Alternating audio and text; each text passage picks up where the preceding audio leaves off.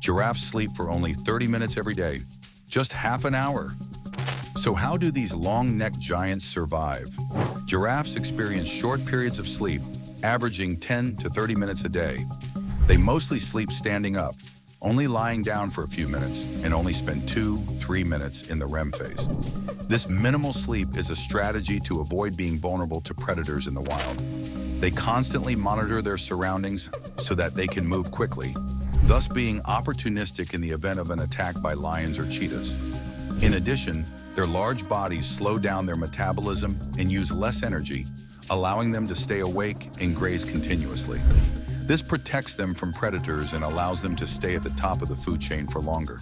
Short naps are the incredible adaptation that allows giraffes to survive in the silent kingdom. Next time you make a nature documentary, remember that these graceful giants sleep only as short as a tea break. Subscribe to Color of Nature